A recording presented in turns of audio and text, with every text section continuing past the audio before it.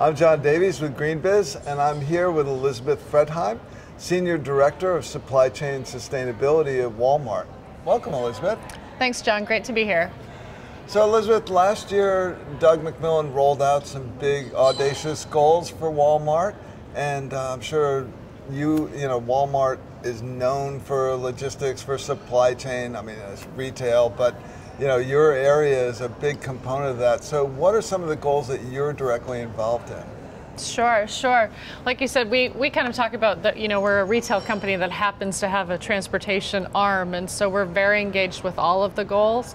And we're very excited about these goals because, like you said, they're very ambitious. So we were the first retailer to commit to science-based goals. So we have committed to reduce our greenhouse gas emissions by 18% on an absolute basis by 2025. So if you think about it, not only do we have to offset all of our growth emissions, we have to reduce that an additional 18%. So it's going to be quite an exciting challenge, I'll say. Also by 2025, we've committed to 50% renewable energy in our operations. We've committed to zero waste in 4 of our largest markets. And by 2030, many of you have probably heard about our Project Gigaton, where we're looking to eliminate 1 billion tons of greenhouse gas emissions in our value chain. And so from a logistics perspective, we're actually involved in all of those goals. So the 18%, if you think about our truck fleet, you think about the energy that's going into our facilities, our distribution centers, that's all contributing to that greenhouse gas. We're working very closely with our energy team on where we can put in renewable energy on our facilities. We have a lot of roof space in a lot of our distribution centers. We have a lot of additional land. I was super excited yesterday to hear about Wattway, or I guess that was 2 days ago, but Wattway, is that something we can implement?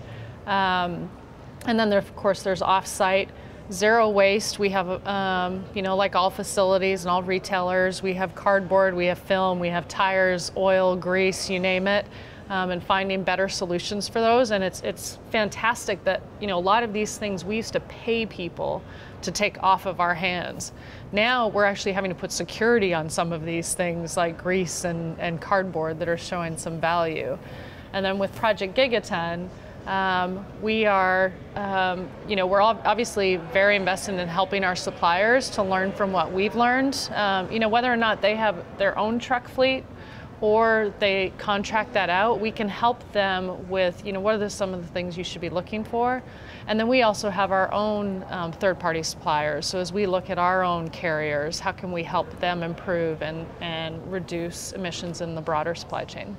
So we're getting close to the end here, but what's one really cool innovation that you've seen in something that can help you achieve one of these goals?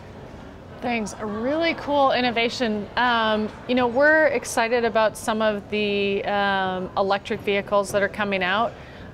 I don't think they're going to work in every application, but we have a lot of mobile assets, and so whether you think about our yard trucks or our reefer trailers or even the auxiliary power units that are on a truck to give a driver the power they need at night to sleep and still power the truck with heat, air conditioning, those types of things.